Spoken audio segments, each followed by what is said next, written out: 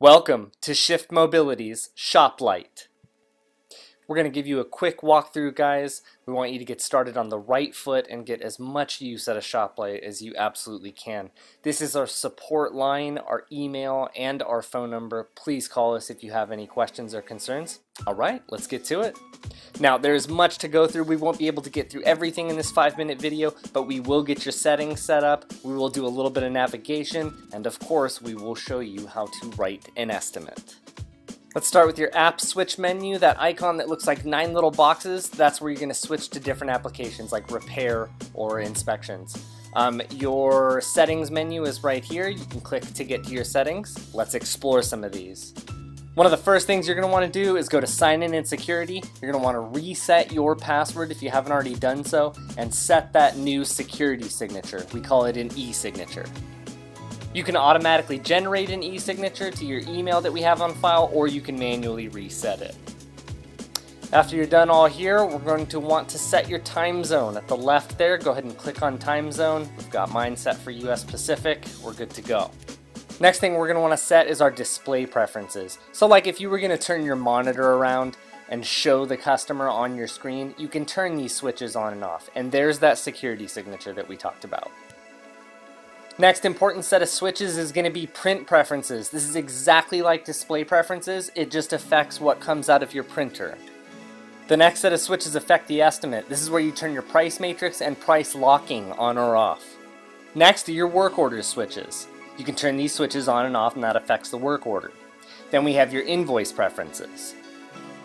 You can experiment with these switches anytime, guys. Figure out what feels right for your shop. The most important thing is the invoice setup. This is where you're going to set your tax rates, your labor rates, any licenses that you want to appear on the invoice, any thank you messages, for example, and of course the very bottom of your invoice and estimate footer.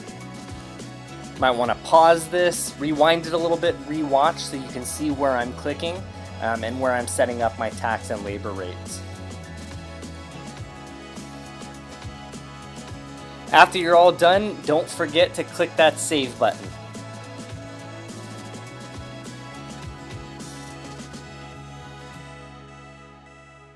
Next important setup is your tax worksheet. This is where you're going to want to set things like shop supplies or hazardous waste fees. Again, you can experiment with this a little bit, figure out what feels right for your shop, and don't forget to click that green save button when you're done.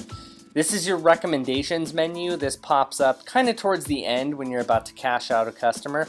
You can add to this list of recommendations. Just click that little plus sign up at the top. You can add multiple lines at the same time. Start typing, click that save button, and it will show up in your recommendations list.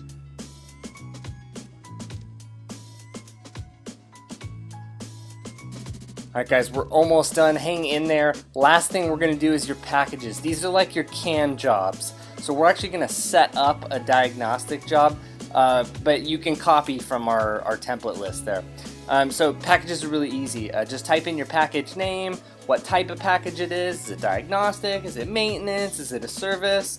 Put the description that you want in there, what the package includes. Go ahead and tap that next button, and then you're going to see a couple things. For now, for this diagnostic, we're just putting one labor line.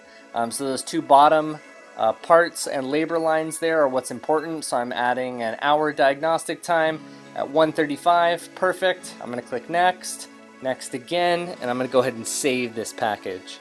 Good job, guys. Congrats. You're all set up. Now it is time to show you how to estimate. Hang in there. This is the last minute and a half of the video. Okay, so this is your estimating screen. We're going to do a quick year, make, model lookup. We're just going to do a 2015 Acura MDX base.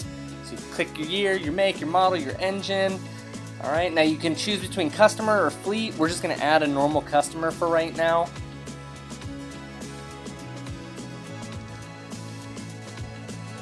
Now to opt in and out of messages, just tap that left SMS and opt in.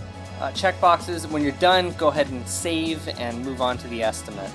So now this is the estimating. We're going to close that window for right now. Let's add our diagnostic package. Go up to your packages. You can search diagnostic.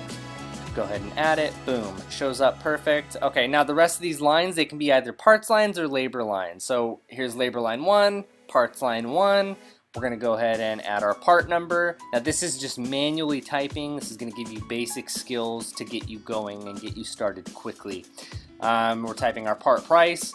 Now we're going to do our labor line, how many hours, at what rate, perfect.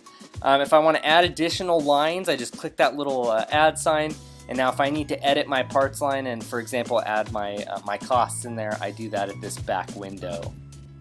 That's it, folks. You did it. Congrats. That is the basic skills for building an estimate within ShopLite. Please let us know if you have any questions. We're here to help you guys. Hope you enjoyed the video and enjoy your new shop management system.